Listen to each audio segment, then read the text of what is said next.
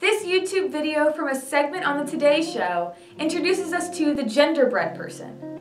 And maybe you're wondering, what is the Genderbread Person?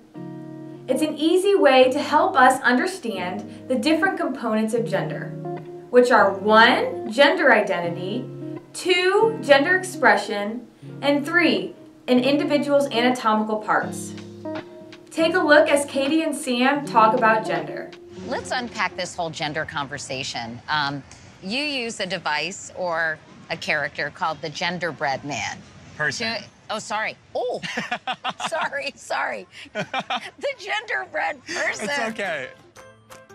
I found it really helpful to think about gender in a few different distinct categories. Gender identity, how you define your gender and how you see yourself. Gender expression, the different ways that we present or perform gender through our actions, our dress, and our demeanor.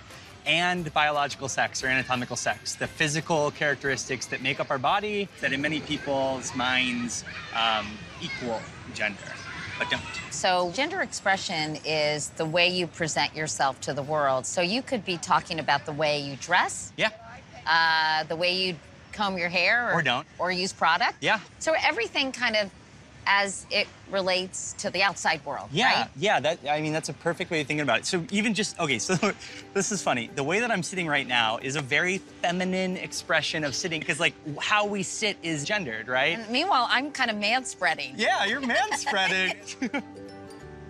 You're not even giving me enough room to properly man-spread over here. This is the man cross, the masculine way of crossing a leg. This is just uncomfortable for me. Feels like so much. It feels good to me. Yeah? Yeah, it's like yoga. Okay, now let's do the girl. Okay. So gender is different than sexual orientation. Yeah. But a lot of people get them confused. Yeah. Gender is who you go to bed as. Sexual orientation is who you go to bed with. So if you haven't heard that one's important. So let's talk about penises and vaginas, shall we?